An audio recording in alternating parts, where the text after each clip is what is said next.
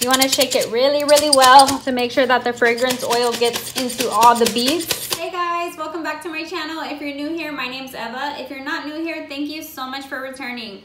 I'm so excited for today's video because I'm going to show you guys how to make a car freshie. A car freshie is a cute car accessory that has a scent that makes your car smell amazing. Car freshies is actually what started my business. That's the only thing I was selling when I first started.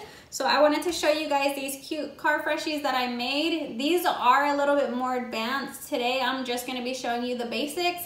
But as I continue to make YouTube videos, I will be sure to show you guys exactly how I made these and how I designed the cardstock and how I got the cardstock on there and all that stuff. But for today, we're just gonna go basic. I'm gonna show you guys everything that you need and everything that I use to start making them. So let's just get right into the video. Okay, so this is everything that I use. I'll be sure to link everything in the description down below. So first off, you're gonna need aroma beads. This is what the car freshie is made of. They're little plastic beads that absorb oil. You are going to need fragrance oil of your choice. You're gonna need twine or string to hang your freshener. You're gonna need a digital scale to weigh out your fragrance oils because the beads can only absorb so much oil. You're gonna need mica powder or candle dye, whatever you wanna color your beads with. A mason jar, some nails. I like to use the ones that don't have any ridges just because they're easier to slide out once the freshie's done. Cookie cutter of your choice. Today I'm going to show you guys how to do a car freshie. It's just simple and everyone loves the cow one. It's one of my best sellers, so I chose that shape. Baking pan. I like to use a non-stick pan because if you do, you most likely won't have to use parchment paper. A lot of people use parchment paper, but I honestly never have, and my freshies don't get stuck or anything like that. To store the freshies, I use scent-proof bags. They have to be scent-proof. If they're not, the bag will slowly take the scent out of the freshie, so make sure the bags that you're using are scent-proof. And then I just like to use these Ziploc bags just to color my freshies. Some people use little Tupperwares or little glass jars. This is just easier for me because I get to throw them away or reuse them if I want. So that's just what works for me. Okay, so the first thing that I do is preheat my oven. I put it on 350 and let it warm up. So next I'm gonna show you guys how to scent your beads. So you're gonna turn on your scale.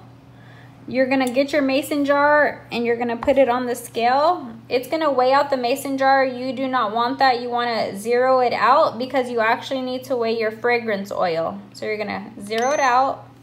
I'm gonna be using this scent Bikini Bottom from Stay Fresh with Peanut. The ratio that I use is 3 ounces of fragrance oil to 12 ounces of beads. So basically 4 ounces of beads to 1 ounce of fragrance oil. So I'm gonna go ahead. Since my scale is at 0, I'm gonna pour in my fragrance oil until I see that there's 3 ounces in there. Very simple, very easy. So almost to 3. All right, so it's 3.1, that's fine. So I have 3 ounces of fragrance oil in there. So now I'm gonna zero out my scale again because now I need to weigh out 12 ounces of beads.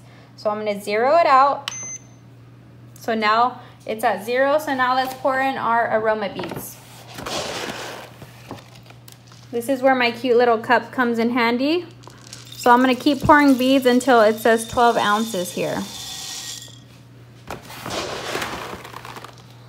This is my favorite thing to do because it's so satisfying. It does get messy. Some people use a funnel. I just have never done that, but you totally can. Just to make it easier and if you don't want to make a mess. All right. Okay, so 12 ounces of beads right there.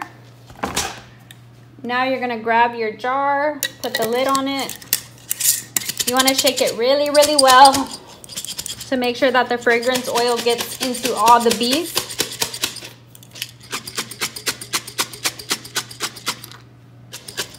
So this is normal for your jar to look very wet and the fragrance oil is gonna sink all the way to the bottom. This is normal. I set these in my front room and every time I pass by the front room every few hours, I'll shake them. So you wanna shake every few hours until they're fully dried. So every scent is different, but it takes about 1 to 5 days to dry. If some dry in a day, that's okay. If some dry in 5 days, that's okay. If they never dry, that could mean that you put too much fragrance oil. Like I said, these beads can only absorb so much oil, so if you put too much, they're never gonna dry and you're gonna have to keep adding more beads, and that's just a hot mess. So I do not recommend. Some people don't use a scale. I highly recommend to use a scale. It's gonna make your life so much easier, so you're not adding beads, adding fragrance oil, and so on and so on.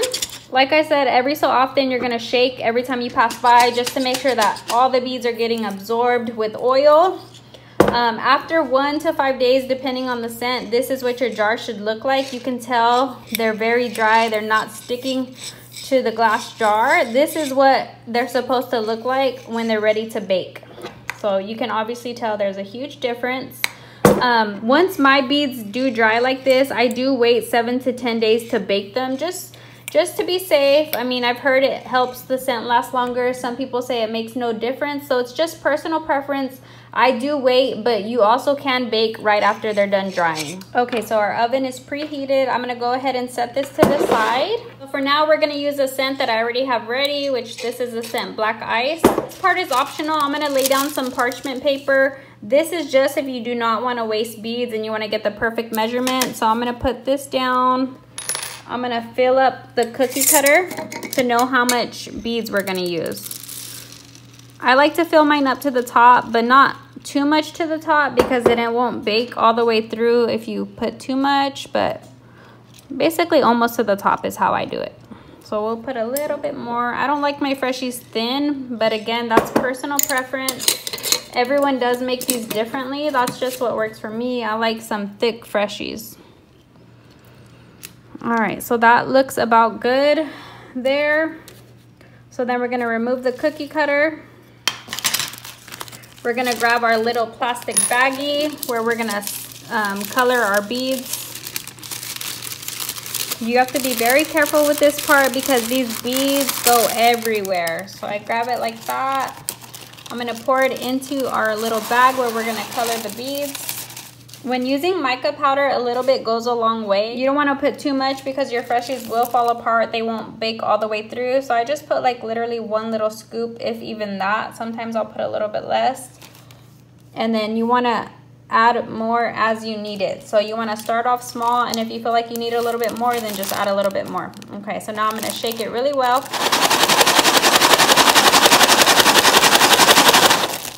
Now we got our colored white beads. The color is beautiful.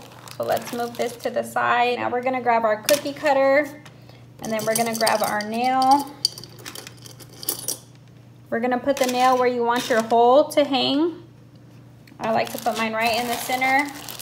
Then you're gonna grab your beads and you're gonna go ahead and pour it into the cookie cutter. Just like that. I like to use another nail to move the beads around into the ears.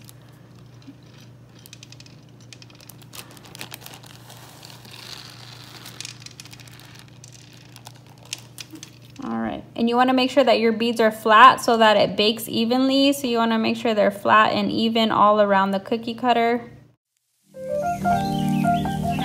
Is ready to be put into the oven. Every oven is different, so when you're just starting, I highly recommend watching your Freshie. My oven, I do 8 to 10 minutes at 350, but like I said, everyone's oven is going to be different, so make sure you really watch, and then once you get the hang of it, you'll know what time and temperature to use. That's just what works for me. So I'm going to go ahead and put this in, and then I'll see you guys in 8 to 10 minutes. Okay, I just pulled this out of the oven. You can tell that the beads are fully stuck together.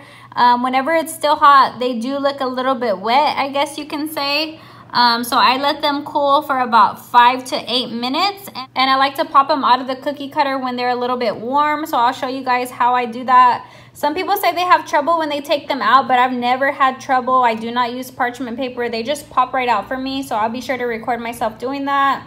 While we're waiting for that Freshie to cool down, I wanted to show you guys these more advanced Freshies. Look how cute they came out. Let me know what y'all think of them in the comments.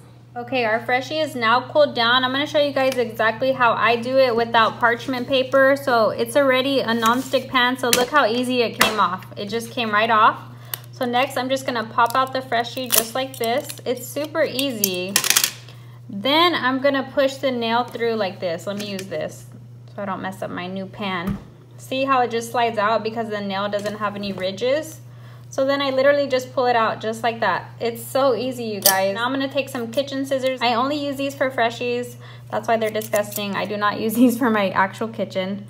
So then I'm gonna cut off the edges. This is actually optional. I actually never used to do this, but then when I actually tried it, I think the Freshies do look better without the points. It's personal preference. It's all up to you.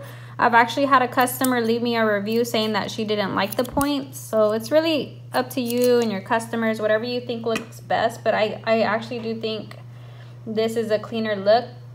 You see, it looks so beautiful.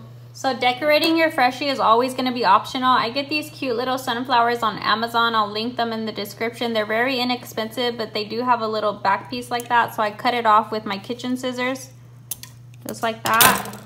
It went somewhere flying. Then I'm gonna get my hot glue gun. Excuse it, it's been through some things. Then I'm just gonna put a little dot of glue like that. I guess that's a big dot. And then I'm gonna press the sunflower right there, just like that. And I'm gonna hold it down for about 5 to 10 seconds to make sure that it stays very well and it cools down. And there is your cute little Freshie. Then you're gonna grab your twine or string. For this one, I'm gonna go ahead and use twine. And then you just put it in the hole. And you can make the string as long or as short as you'd like. I do it long just because the customer can always cut it if they want to. Or they can adjust it, you know. And then I tie the ends for them, just like that. And there you go. Isn't it so cute?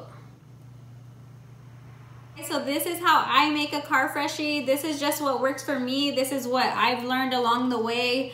Everyone does do it differently. When making car Freshies, the ideas are actually endless. Like there's so many colors and combos that you can do. You can add so many different accessories. If you guys have any questions that I might not have went over in the video, please leave them down below. I will be sure to answer you guys. Everything that I used in this video is gonna be linked in the description down below. Please give this video a like if you learned anything or if you enjoyed it. Subscribe if you want to, and I will see you guys next time. Thank you so much for watching. I truly appreciate it. Bye guys.